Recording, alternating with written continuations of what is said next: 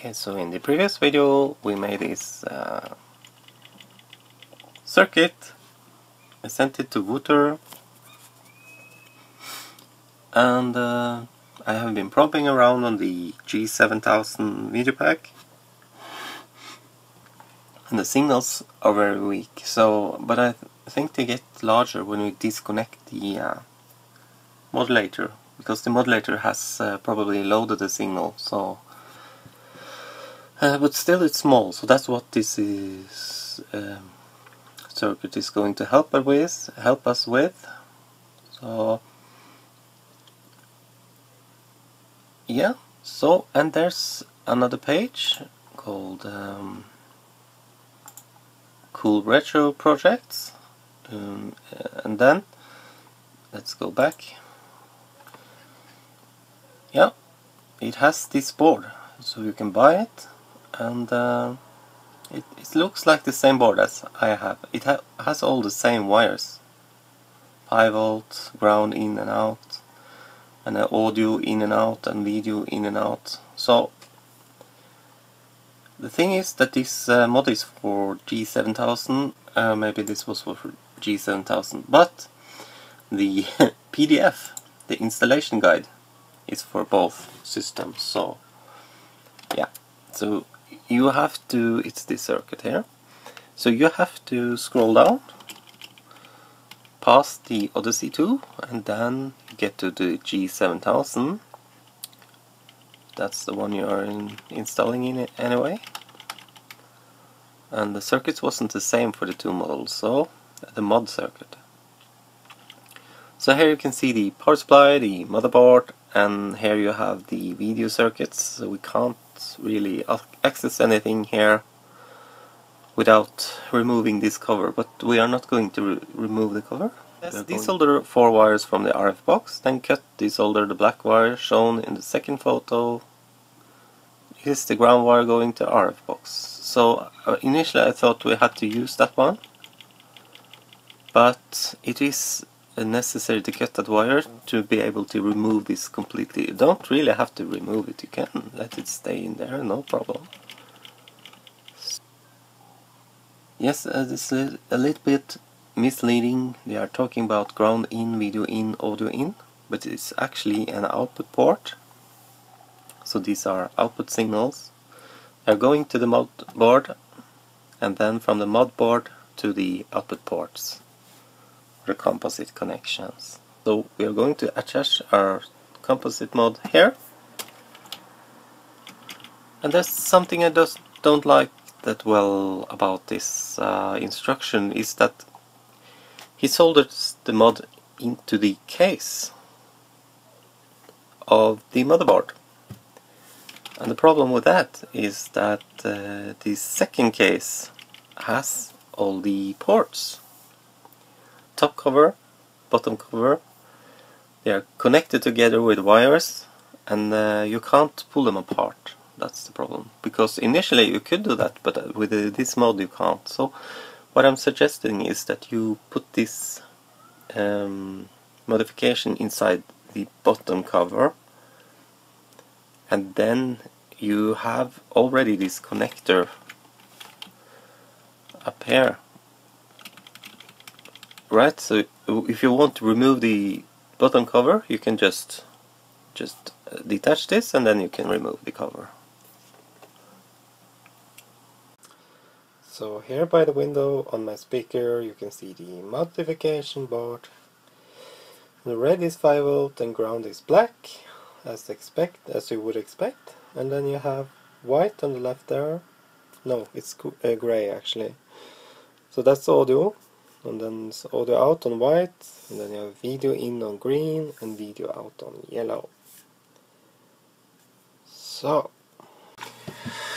I'm going to do a little test, and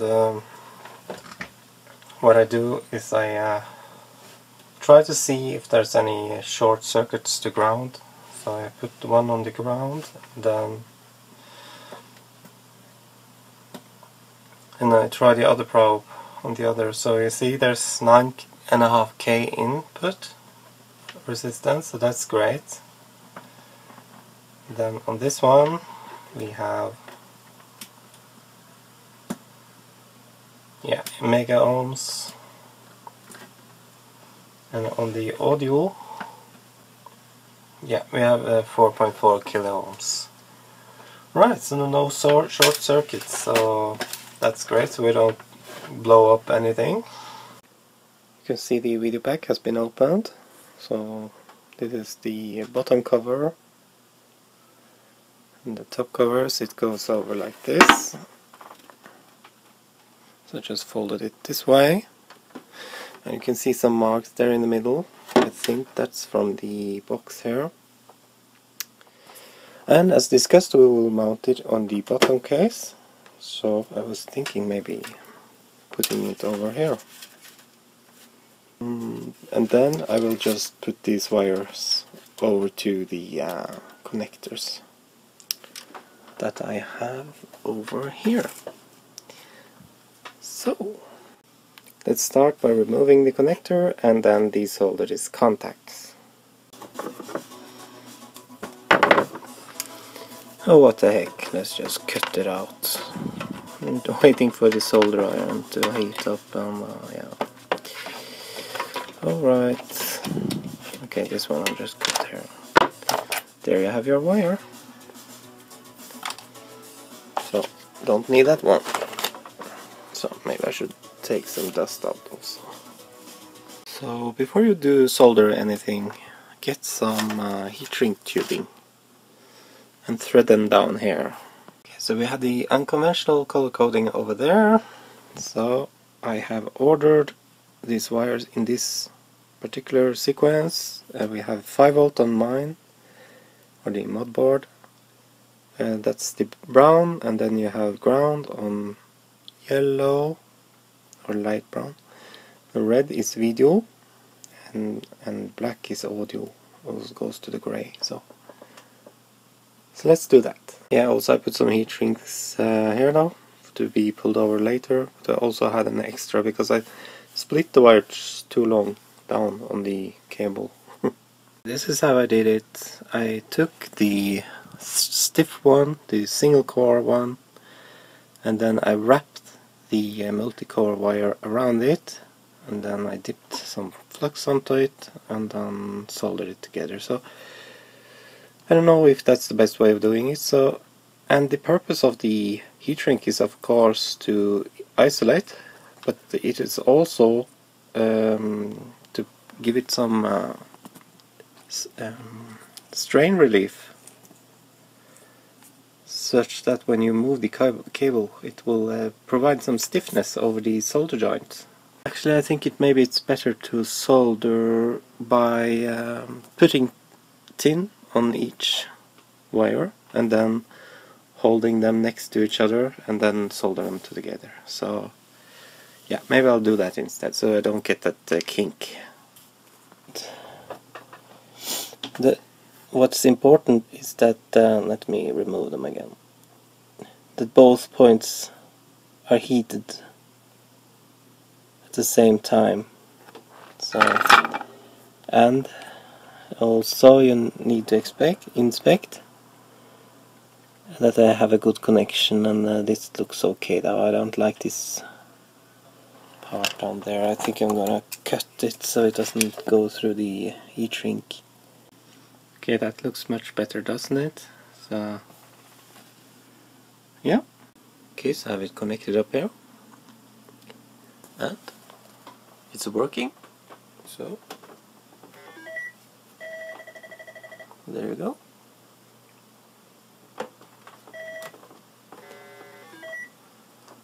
Booting my machine because I'm going to connect the probes just to have a look. So there's no more fuss on the screen that we had on the RF. Yeah, when you start the game you will see some jail bars, but just not much. Let's see. Oh, there you see them. Or they are not really bars, they are dotted lines. But I hope you can live with that. It's down in the dark area, so it's supposed to be like this anyway. So yeah,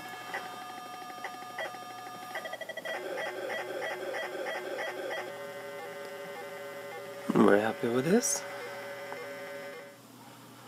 So there you see the sync pose for the horizontal line and then the color burst. So it seems fine. Here is the 0 volt.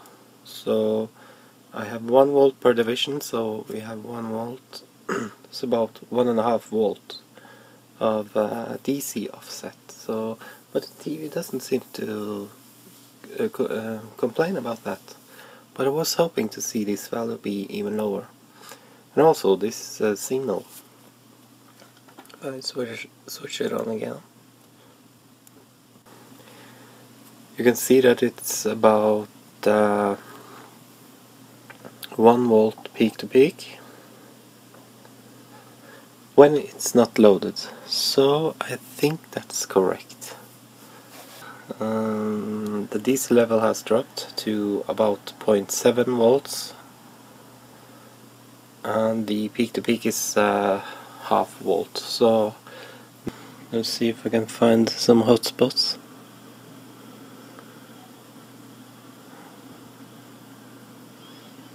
They are fine. So okay, I have the green one on the input and the yellow on the output, and you can see it's not exactly 2 times amplification. Well, it is, but now it's loaded, so let's unload it. Okay, I have disconnected, and now you can see it's more than twice amplification.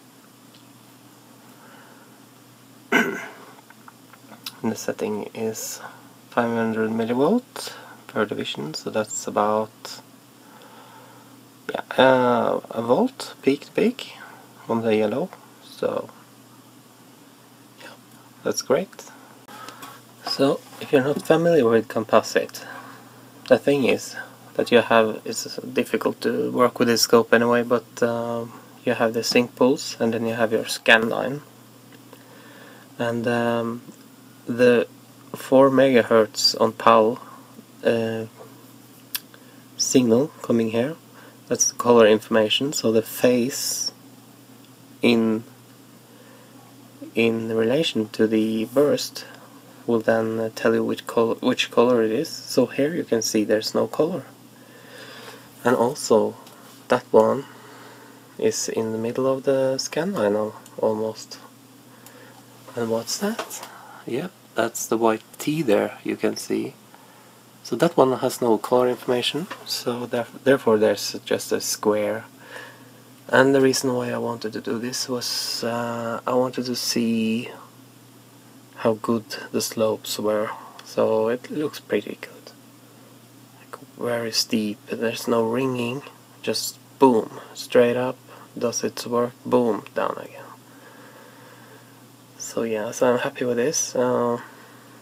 Just for experimentation, I've connected a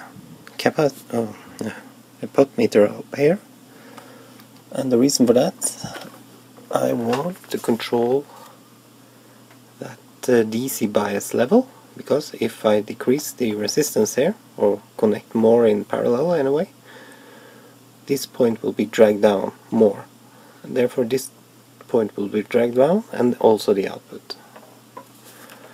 So now it's already has come down, and I have put the ground level down there. And now if I start winding, you can see that I can get it down to 0 volts. And actually the picture gets a bit brighter. I don't know if you can see this. Let me try and adjust. There you can see it's a little bit brighter.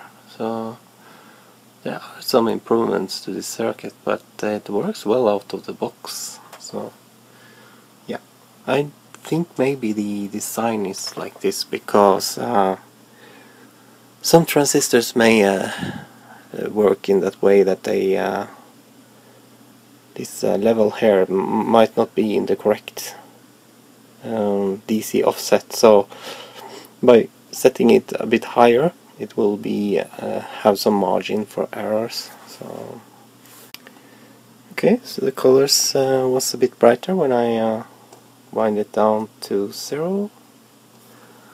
Yes. However, if I go further, you can see what happens. Oops. Okay, another thing I'm testing is the pot over R5, and that's that one, and R5 is the feedback resistor, or one of them.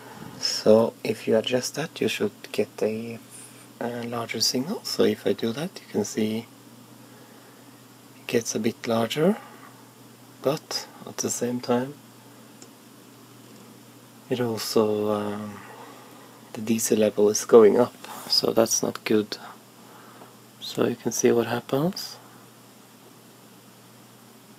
It blanks out. So about there. So if I had the connection I had before, so I could lower the DC level, maybe I could get something more, but as you can see, it's not doing very much. So yeah. What I was meaning to say was that increasing the amplification didn't do much, so, or I don't think it will do much anyway. So yeah, I'm happy with what is what. So I just had a thought. Because I increased the amplification, nothing really happened on the screen. I wonder if the reason for that is because the levels are always related to the input levels. Maybe they are normalizing maybe the TV is normalizing it. So if the amplitude here increase, so will also this black reference, or back porch I think it's called. So therefore it will always be white will be white and black will be black. So even if the amplitude has changed overall. Not sure, please comment if you know more about it. Yes, thinking maybe mounting it there, and the reason is because I have misjudged the length of the cable, and especially you see the grey one at the down, the bottom side of the board there. It doesn't have the same distance as all the other wires, because it's routed a bit longer in on the board. So therefore I think I will set it there, right next to the ports, and then it should be possible to open the case like this. It will be sitting like this then. So when you open the case, it will be sitting like this, and then to get the case off, you would just pull out here. I removed the rest of the cover, or the top cover, and I have the bottom cover here, and then the glue gun, the iron. So let's go.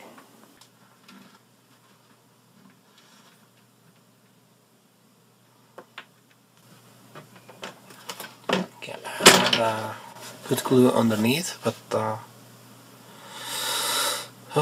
ideally I should have glued it flat. But you see, it's not that easy because this cable isn't long enough. Oh, that's so silly. So I have 6.5mm drill. Seems alright. Maybe a bit small, maybe exact. I will use it. It's the biggest one I have.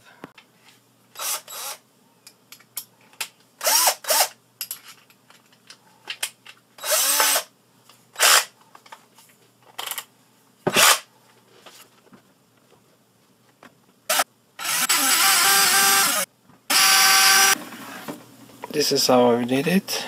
I didn't have the proper size of drill, so used, what was it, 6.5? Should have used 7 or 8. So I just took these pliers and made the hole bigger.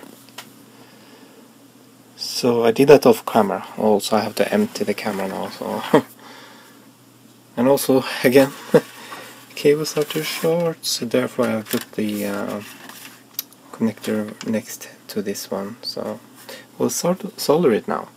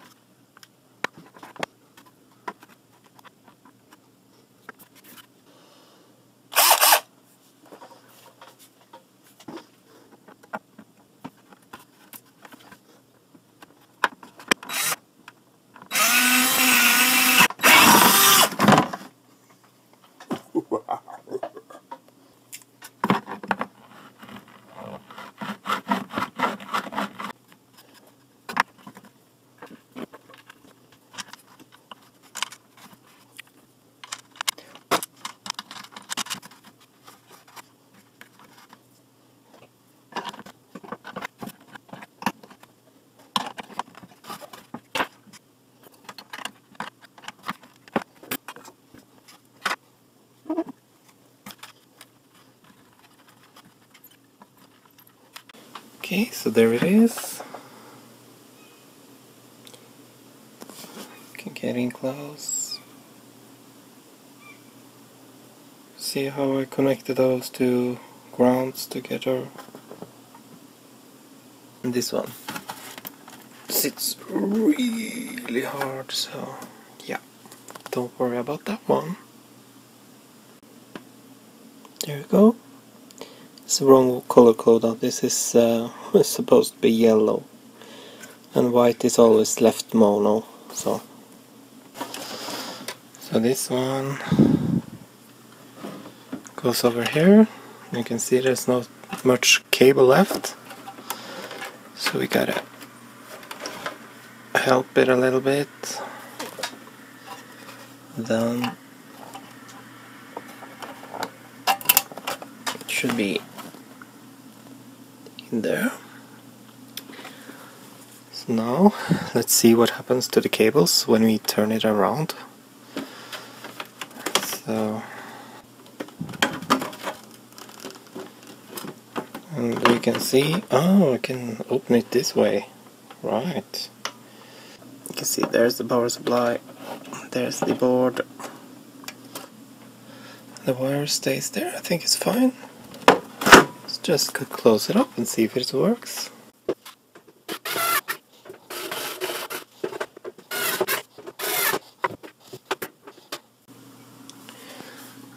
And there you go. They're connected.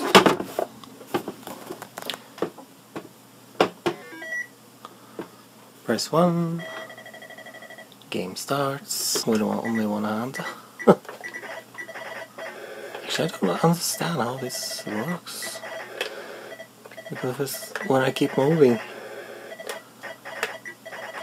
you can see the beam doesn't go where I want it to go. Yeah.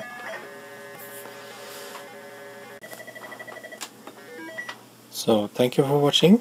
That was interesting. Definitely use a larger bore than 8mm. Ensure that you have enough cable length.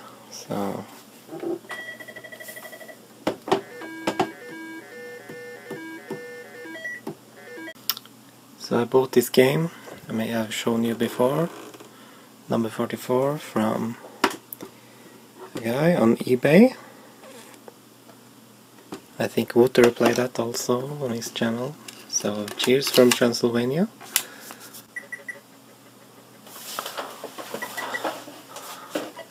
It's not bad.